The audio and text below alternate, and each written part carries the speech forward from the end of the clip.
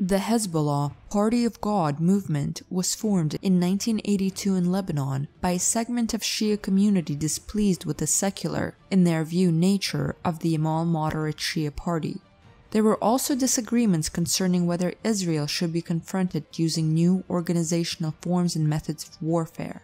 According to its General Secretary, Hassan Nasrallah, since its formation, Hezbollah was a purely intra-Lebanese creation, relying on the support and aid from the Palestinian and Lebanese parties, while the support from Iran and Syria came later.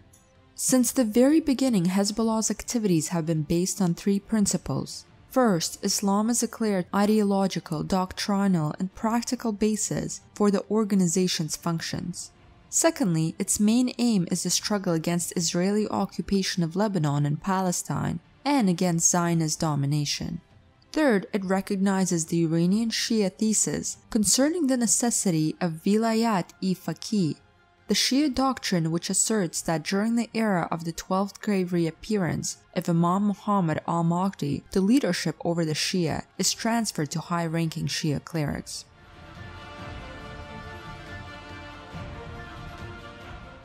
Hezbollah, an organization, has a structure based on certain ideological principles that exist within the framework of a state that has no actual influence on the movement's activities. The party is led by Shura Council consisting of 7 members, 6 spiritual leaders, ulamas, and 1 secular leader.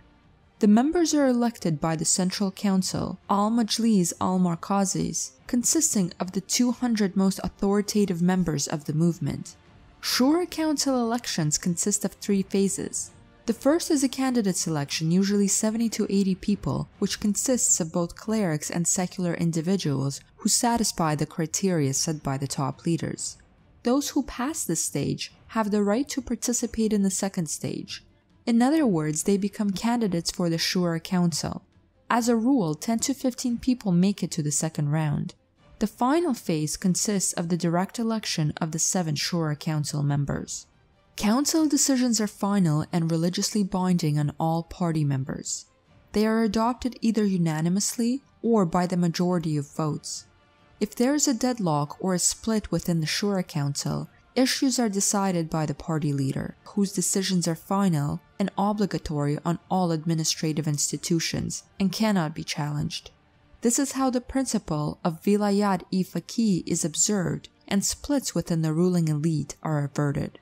The actual operations of the party are conducted by an administrative executive apparatus known as Shura Tanfiz. It consists of 5 councils. 1. Executive Council, which provides oversight over political and organizational matters, including social, cultural, and educational activities. 2nd. Politburo, which addresses intra-movement matters.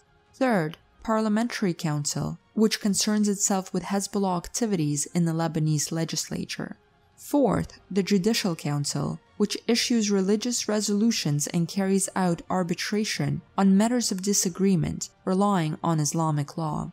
And finally, 5th, the Jihad Council, which directs the movement, including oversight, recruitment, training, equipment, and security. Each council is usually headed by a Shura Council member. The movement General Secretary is Hassan Nasrallah, who is also the supreme commander of its armed formations. Leadership also includes his deputy, a spiritual leader who is also the supreme judge, some Lebanese legislators, the military formation commander for southern Lebanon, and regional leaders of the organization. The Executive Council has various departments responsible for specific areas of activity: welfare, healthcare, information, press, finance, external communications, and coordination.